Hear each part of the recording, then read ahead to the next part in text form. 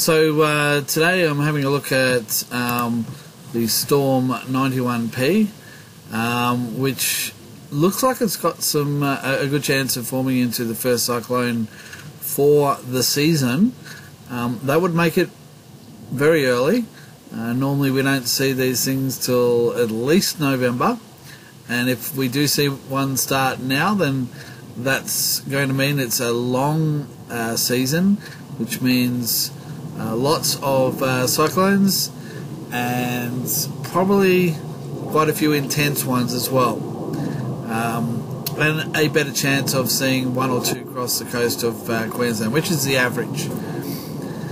So let's have a look at what we've got here. We can see it's spinning nicely. There's lots of convection cloud being fed into the system. Here's the sort of the center of the low. Currently probably a bit of shear at the top, because you can see the cloud sort of pushing over the top of it here. But when I checked this morning at each of the levels, we had, now this is not current, this is actual just forecast information, but it's based on observations.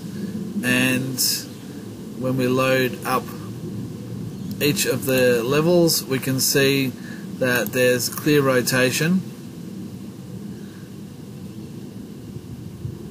A little bit messy when we get to the upper levels, as I was just talking about. So let's have a look at the satellites. There we go. Here's Queensland over here. This is PNG here. Solomon Islands here. So we're sitting in the Solomon Sea at the moment. Looking at the forecast, this is the system here. Quite substantial storms around it, and as we move through to Wednesday, possibly Tuesday, we can see that it should have the potential to reach cyclone categorization.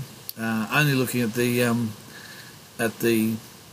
pressure there, but there's a lot more that gets counted into the equation, mainly wind speed. So it's a bit hard to tell by just looking at it, but as we progress further through, we see it tracks east, and then it should track back west and then weaken by the weekend, and then move across. And the tightly packed isobars should mean some wind, which is pretty much the same as what we're getting right now, plus some showers from those southeasterlies based on that high.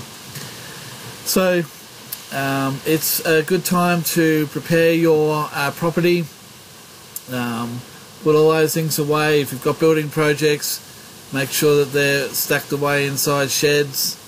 Don't leave them out. Don't just think that they're someone else's problem, because they will come back to bite you. So that's really all there is to say, apart from the next cyclone name should be Cyclone Owen. Wow.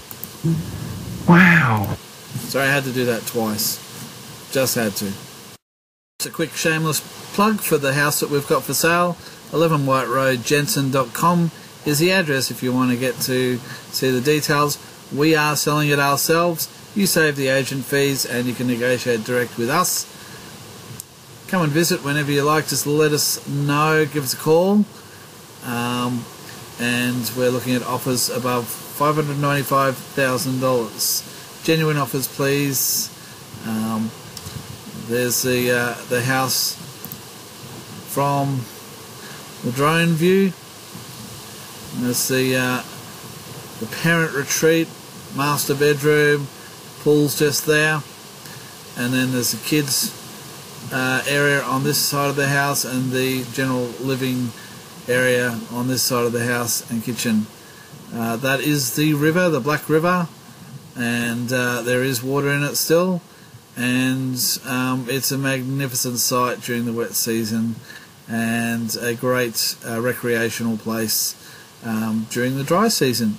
So drop in, make an offer before it goes, because I can guarantee it's going to go very quickly now that we've dropped the price.